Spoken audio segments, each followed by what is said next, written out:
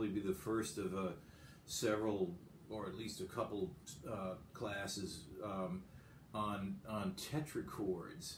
Again, that I've found to be very helpful in both learning to play music, jazz music, and learning to tame the guitar. All these scales are based on these very simple fingerings.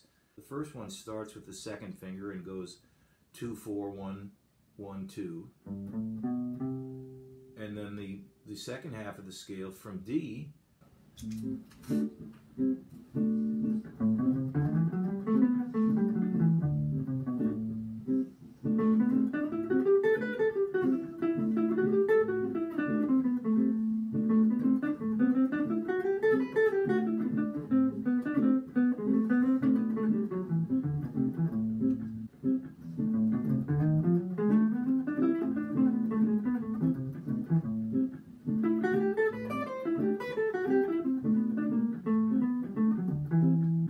sound like a genius just from that one thing.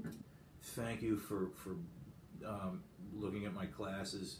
It's been wonderful to hear from you all, and see you next time. Thanks a lot.